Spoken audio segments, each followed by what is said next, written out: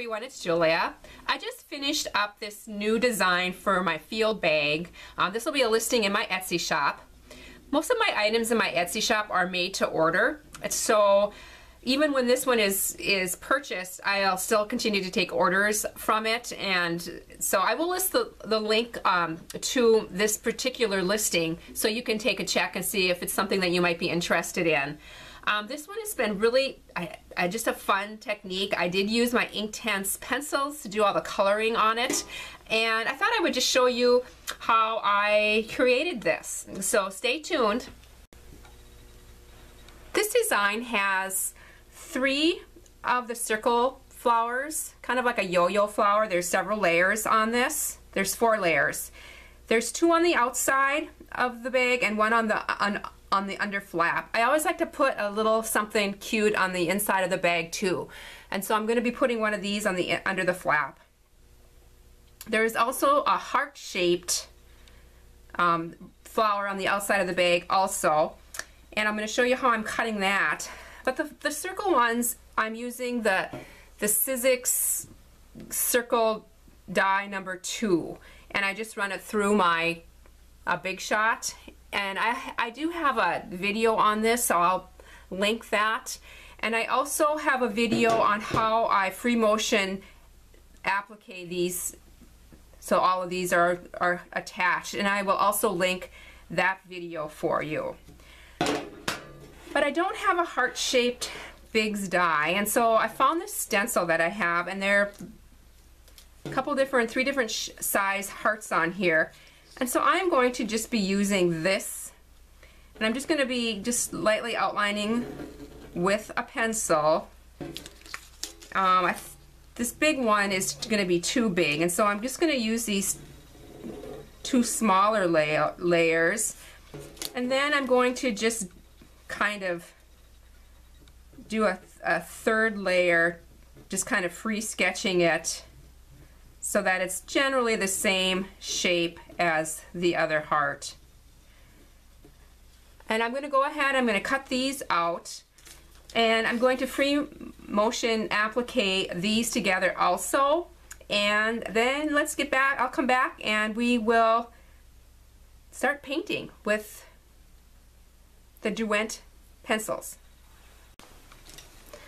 I have my 3 pieces all attached now, and I'm going to start with a textile medium, and I am using the Folk Art textile medium.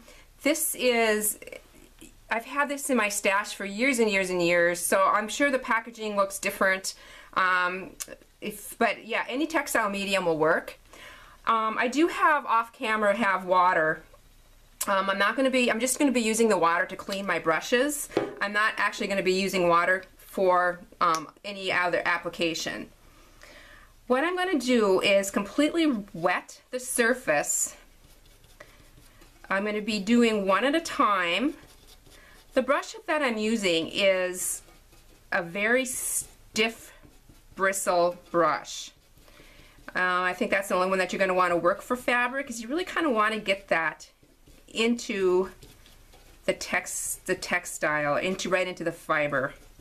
Notice I do have frays. This is a free motion applique, so it's raw edge, and I kind of like that, but that's okay with me. So I'm working this in, get a little bit more of the medium down here. I've chosen a few different colors of the Inktense pencils. These are the Inktense by Derwent. I think I'm going to be using the pink one for the heart. I'm going to use orange for one of the flowers and a blue for the other flower. And I also have chosen a yellow that I'm thinking I might maybe put some in the center also. Hang on, I just got my pencil full of stuff. What I'm going to be doing is, with my pencil, I'm going to be doing each one of the layers on the outside. And then I'm just going to get that ink down on the outside of each layer. I do want the outside layer to be, edge to be a little bit darker. That's why I am going to apply most of the ink on the outside. So I'm going to be just doing this here, and I'm going to stop talking.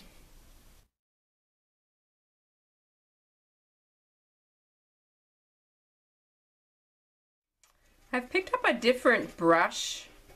This is also very stiff bristle, and it is number one round scrubber. This is actually a folk art plaid brush that is specifically made for fabric. Again, very stiff bristles, so I can really dig in there. Now I'm just gonna, by using my medium, I'm just gonna spread the color throughout this design.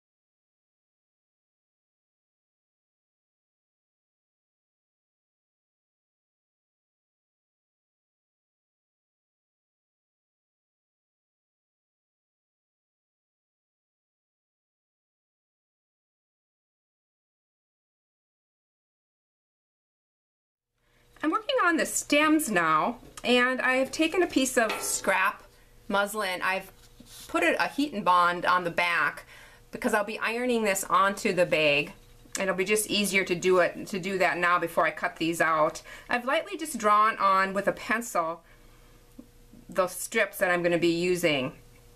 I'll be doing these middle three. I thought it would be just easier to give a little bit of leeway. And I'm going to be kind of doing the same thing. I'm going to do some more experimenting with this by putting the fabric medium on and then using two different colors of green pencil to do the color. So I love the way they're turning out. I like the painterly look that it's coming together. So let's see what this turns out.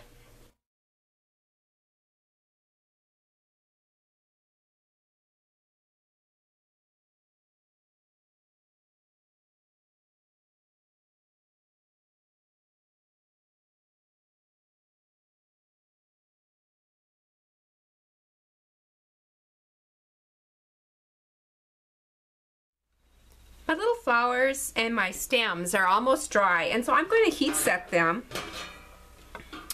I'm just going to put a hot iron on them for just a few seconds each, and that really helps set that dye right into the fibers.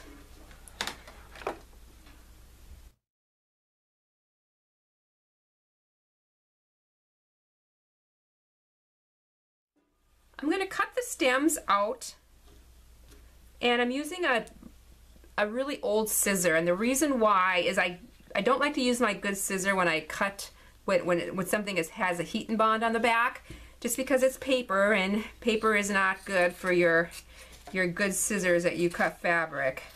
So I'm going to cut these out, and then I'm going to show you how I'm going to lay it onto the field bag. First, a little bit about the bag. This is the field bag, and it's the color Smoke, which is one of my favorite colors. I get my bags from a supplier, a wholesaler, and I will link that down below. Really cool bag. It's very sturdy. It's made out of 100% cotton. It's like a heavy canvas. It has two little things that attach it here. I do not always fasten it because this flap is so big that it'll flap right over. It's a great book bag. It's sturdy enough for that kind of a thing. It also has a little zippered hanging pouch on the inside, which is real handy. This is the area where I like to decorate the inside under the flap. It also has a long adjustable strap, so it can be worn crossbody, which is really fun. This bag is, I think it comes in maybe 6 different colors, 5 or 6. I carry almost all of them in stock, and then I will make them up as people order them off my Etsy store. So let's get busy here and let's lay this design out. I found this, it's actually a piece of fabric that says "Life is Beautiful." I thought that was really fun. I'm going to stick that on the bottom. Here, let me get this flap out here. So that's going to go on the bottom. I do have heat and bond, so that I'll have to take off. The heat and bond just peels right off, and then this is, oops, this is iron on. It makes it so that it's iron on. This is heat and bond light, which means that you have to still sew, but it keeps it in place while you're doing the sewing. Okay, now I'm just going to lay this on here and kind of get the design I want. And I've got this heart one, I want that in the middle, and I want that kind of up on top, and I want this one down here. I also did a funny little, I don't know if you can see it, a funny little bird. I just thought it needed some little bit of whimsy, and I might stick that right down here. This is out of the same fabric, it's out of the muslin, and I did it the same way with the Inktense pencils. Okay, now for this, I think I want, this can maybe go a little bit higher. I want this one in the center going down. Oops. This also again has the heat and bond on the back that I'm going to be taking off. And I'll slip that underneath. I'm going to cut this on an angle. And then this is going to be part of the petal too here. Okay, and this little one is going here. I'm not going to be using all this stem. It looks like I've got plenty. I'll cut that on an angle. And then that'll go here. Oops.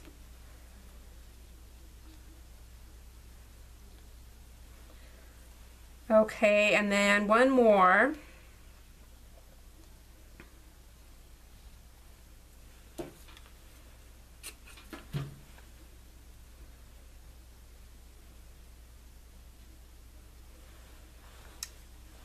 And I'm going to cut a little bit off of this third strip for the little petal.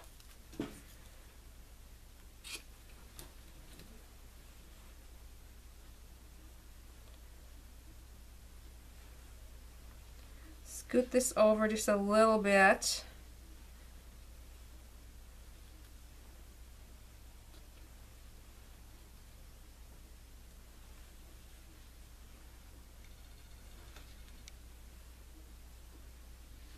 There, I like that. I'm gonna, when I actually do my machine stitching, I'll again use a free motion on this. I will put the little bird's feet on with my thread. So that'll be done. So the flowers do not have heat and bond on the back of them, so those will have to be pinned in place.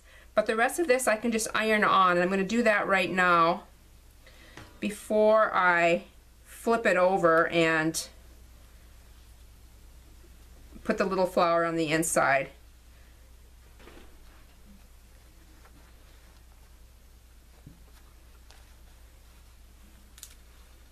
Now for the under flap, or the inside under the flap, I'm going to add just this last little flower.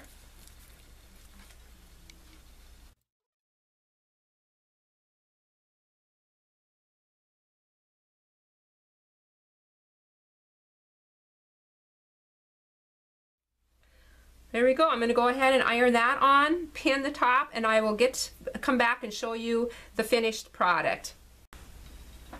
Alright, the sewing is all done. The design is on the front and the underneath flap.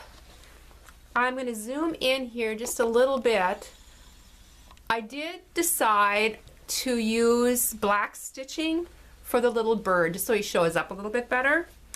And so I could draw on his little feet. And I also switched to a cream color again to put his little plume. I just thought it kind of looked fun. So I hope you enjoyed this video, and I hope you check out my Etsy store for all my little whimsical designs. Thanks so much for watching. Bye.